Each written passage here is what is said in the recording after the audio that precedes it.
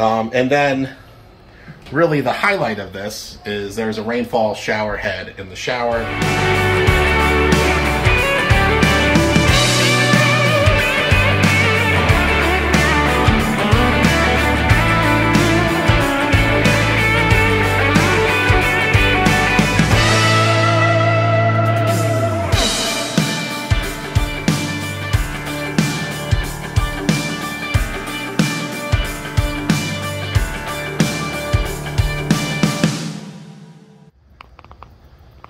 We're here for our 3-night stay at Jellystone Delaware beaches. It's our first time in one of their safari tents that came in. These were put up during the summer this year, so they're still pretty new accommodations. There's a bathroom inside, which is pretty cool. We'll obviously go in and take a look around soon. But just to get the lay of the land, as we always do, you see there the site numbers. So we are 53, where the tent is. And then 54 is a very tight RV spot next to us. But we got plenty of space. We'll actually walk around here. We'll swing around first. That's towards the front of the park there, where everything is here at this campground. It might look like a hike, but it's really not much of a walk. All the activities and amenities and everything are at the front of the campground here for the most part. And we'll swing around. See, this side, we actually have plenty of outdoor space. It runs along the side here. So our fire ring is here. Got all that green grass on the side next to that fence. And then our picnic table is up here. You see there's lots of space here on the outside under cover. There's not supposed to rain at all this weekend, so the cover is not much of an issue. Weather's supposed to be beautiful, but it is nice if you were here, you know, in the hot sun or during rain. There are 2 chairs on the outside and a little table as well. And we'll walk inside. This is a zippered entrance.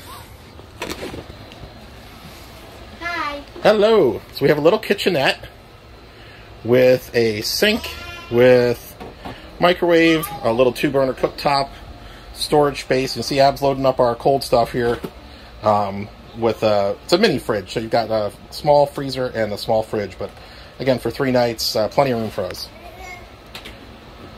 This side, futon here. And a baby. And a baby. There's Emily.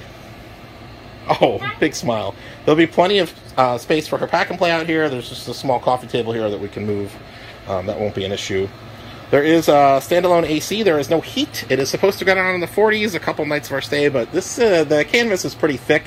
I think we'll be fine. It's supposed to be warm today and tomorrow. We'll keep some of the warmth in. Some storage shelves there. Around the corner here, there's 2 bunks. This is for Ab, and Zach will be joining us too tomorrow.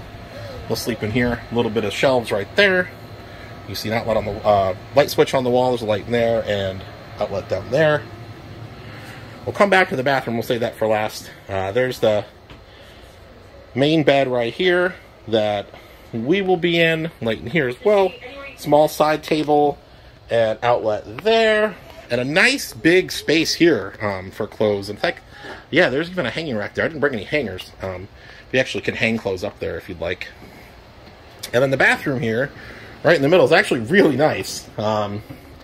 You've got the sink there, a little bit of storage underneath. Just a flat mirror on the wall, no medicine cabinet in this unit. Light up there, toilet obviously. And then really the highlight of this is there's a rainfall shower head in the shower. There's also a handheld if you prefer that. So the shower is very nice in this unit. So this is Safari Tent 53. There are 6 units here altogether. We are the one closest to the front of the park, but it doesn't really make much of a difference because all 6 are in a row.